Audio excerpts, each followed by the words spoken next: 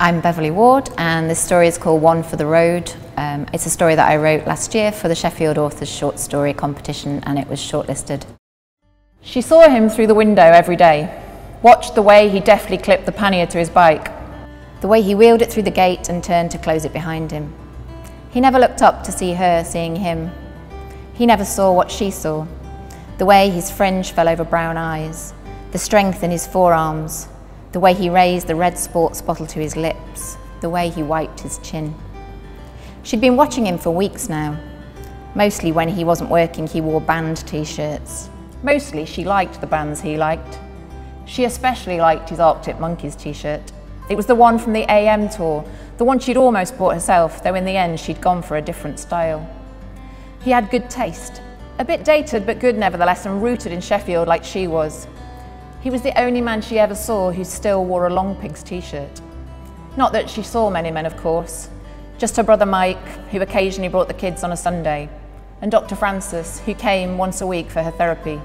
Other than that, it was just the milkman and the postie, who sometimes delivered a parcel from her mum. It was because of the postman that she knew his name.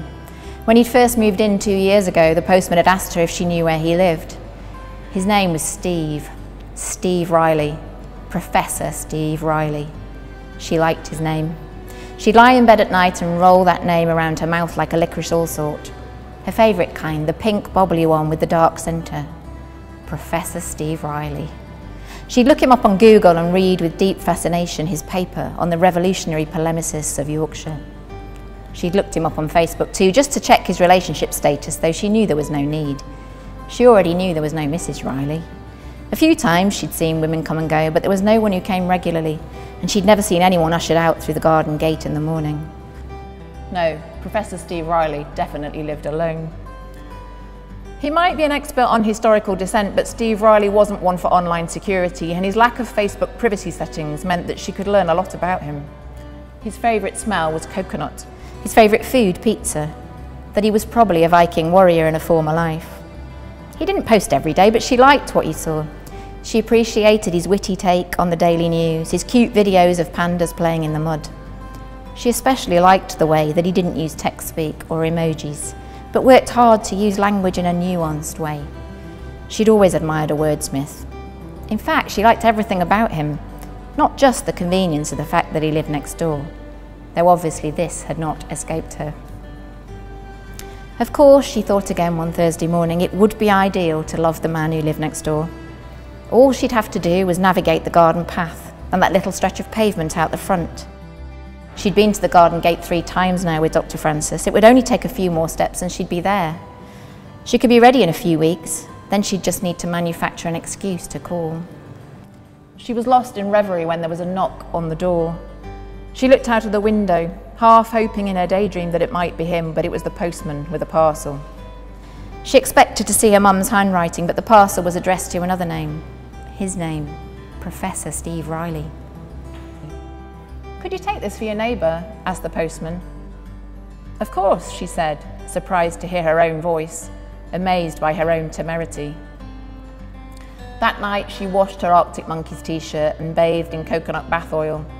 She stood for a while in front of the mirror, repeating the mantra that Dr. Frances had taught her, and then, at exactly 8 o'clock, she opened the door. Even though it was autumn, the night sky hit her with the force of a blast from a furnace, and she almost turned back, but she didn't. She couldn't. This was her chance.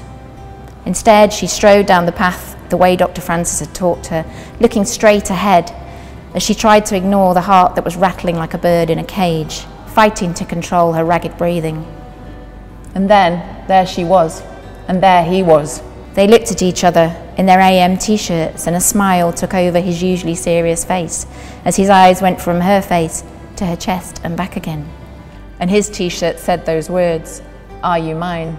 And hers replied, "I want to be yours."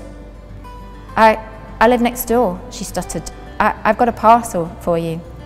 She reached out to give it to him. "Thanks," he said. For a moment their hands were connected by brown packaging. She didn't want to let go, though the horror of being outside was overpowering now and the panic was rising in her chest like the waters filling up the Titanic. "Well, I just brought the parcel. I should go," she said, though her hand was still holding her end of the package, though her feet were still standing there pointing to his door. "You're a Monkees fan," he said. She nodded. "In that case," he said, "you should come in. It's a long way home after all. One for the road?" "My favourite song," she said. "Mine too," he said, stepping backwards and gesturing for her to enter the hall. She breathed deep. She was in.